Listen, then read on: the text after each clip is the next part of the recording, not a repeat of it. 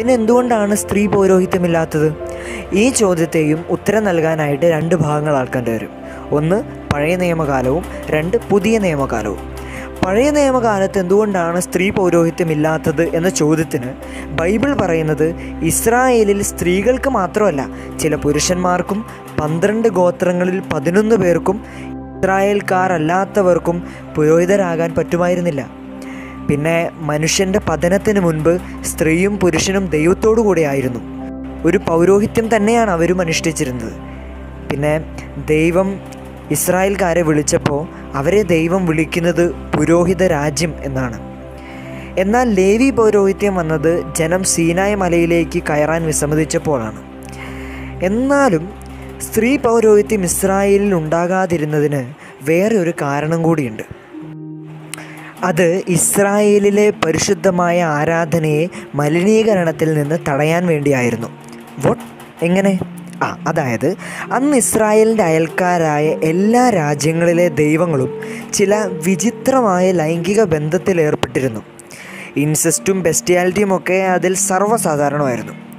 ഇതിൽ സ്ത്രീ പുരോഹിതകളുടെ സ്ഥാനം ഈ പറഞ്ഞ ദൈവങ്ങളുടെ പത്നി അല്ലെങ്കിൽ വൈഫ് എന്ന സ്ഥാനമായിരുന്നു. അങ്ങനെ ക്ഷേത്ര വേശ്യാവൃത്തി അല്ലെങ്കിൽ ടെമ്പിൾ പ്രോസ്റ്റിറ്റ്യൂഷൻ ആരംഭിച്ചു.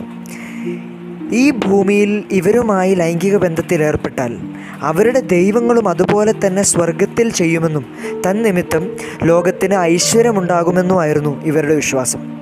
അതായത് adultery was fine as long as it was religious. ഇങ്ങനത്തെ ഇമ്മോറൽ ഫിലോസഫീസ് കൊണ്ടു നടന്നിരുന്ന കൊടുകൂറ്റൻ രാജ്യങ്ങളുടെ നടുവിൽ ഒരു ചെറിയ നൂല് പോലെ തോന്നിക്കുന്ന ഇസ്രായേലിൽ ഈ പറഞ്ഞ കാര്യങ്ങളൊക്കെ നിഷിദ്ധമായിരുന്നു. അതുകൊണ്ട് ഈ മേൽ പറഞ്ഞ കാര്യങ്ങളൊന്നും തന്നെ ഉണ്ടാകാതിരിക്കാനാണ് ഇസ്രായേലിൽ സ്ത്രീ പൗരോഹിത്യം ഉണ്ടാകാതിരുന്നത്. രണ്ടാമത്തത് പുതിയ നിയമ പൗരോഹിത്യമാണ്. പുതിയത് പഴയതിൽ നിന്ന് മാറ്റാൻ കാരണം ഒരു ചെറിയ മിസ്അണ്ടർസ്റ്റാൻഡിങ് മാറ്റാനാണ്. പലരും പറയുന്ന പോലെ ലേവി പൗരോഹിത്യത്തിൽ നിന്നല്ല പുതിയ നിയമ പൗരോഹിത്യം വന്നിരിക്കുന്നത്. അത് ക്രിസ്തു എന്ന മഹാപുരോഹിതനിൽ നിന്നാണ്. പിന്നെ ക്രിസ്ത്യാനികൾ തങ്ങളെ തന്നെ മാമോദീസ മുക്കുമ്പോൾ മാമോദീസായിലൂടെ ക്രിസ്തുവിൻ്റെ പൗരോഹിത്യത്തിലേക്കാണ് അംഗങ്ങളായി മാറുന്നത്. അതായത് രാജകീയ പൗരോഹിത്യത്തിലേക്ക്, റോയൽ പ്രീസ്റ്റ്ഹുഡ്. അങ്ങനെ നോക്കുമ്പോൾ എല്ലാവരും പുരോഹിതരാണ്. പക്ഷേ ഇവരെ ശുശ്രൂഷിക്കാനും ഇവർക്ക് കൂദാശകൾ പരികർമ്മം ചെയ്യാനും ക്രിസ്തു ശുശ്രൂഷ പൗരോഹിത്യം സ്ഥാപിച്ചു. ഇത് കത്തോലിക്കരിൽ പുരുഷന്മാർ മാത്രമാണ്. കാരണം ഒന്ന്, ക്രിസ്തു ഒരു സ്ത്രീയെയും ഓർഡെയിൻ ചെയ്തിട്ടില്ല. അതായത് ക്രിസ്തുവിൻ്റെ ശിഷ്യന്മാരിൽ സ്ത്രീകളുണ്ടായിരുന്നെങ്കിലും അപ്പസ്തോലന്മാരിൽ 12 പുരുഷന്മാരായിരുന്നു. അപ്പോൾ നമ്മൾ പറയും അത് കൾച്ചർ കാരണമാണ്, അവൻ്റെ സമയത്ത് പേട്രിയാർക്ക് ആയതുകൊണ്ടാണ്. പക്ഷേ കുറേ കാര്യങ്ങൾക്ക് മാറ്റം വരുത്തിയവന് ഈ കാര്യത്തിലും ആകാമായിരുന്നു. ഒരു പുരോഹിതയാകാൻ ഏറ്റവും അർഹിക്കുന്ന ഒരു വ്യക്തി അവൻ്റെ അമ്മ തന്നെയാണ്, മറിയം. അവൾക്കാണ് അവനെ നോക്കിയിട്ട് ഇത് എൻ്റെ ശരീരമാണ്, ഇതെൻ്റെ രക്തമാണെന്ന് പറയാനായിട്ടുള്ള ഏക അവകാശം. പക്ഷേ അവൻ അത് അങ്ങനെ തന്നെ ആകട്ടെ എന്ന് വിചാരിച്ചു. 2, ആദിമസഭയിലും ഓർഡെയിൻ ചെയ്ത ഒരു സ്ത്രീ പുരോഹിതനെയും കുറിച്ച് കാണുന്നില്ല. 3, പുരോഹിതൻ ചെയ്യുന്നതൊക്കെ ക്രിസ്തുവിൻ്റെ വ്യക്തിയിലാണ്, ഇൻ പേഴ്സൺ ഓഫ് ക്രൈസ്റ്റ്. അതുകൊണ്ട് ക്രിസ്തു പുരുഷനായതുകൊണ്ട് ഇവനും പുരുഷനായിരിക്കണം. പക്ഷേ ഇതിപ്പോഴും ഡിസ്കഷനിൽ വരുന്ന കാര്യങ്ങളാണ്. ഇതിന് തീർത്തു ഒരു ഫൈനൽ ആൻസറും കൊടുക്കാനായിട്ട് പറ്റില്ല.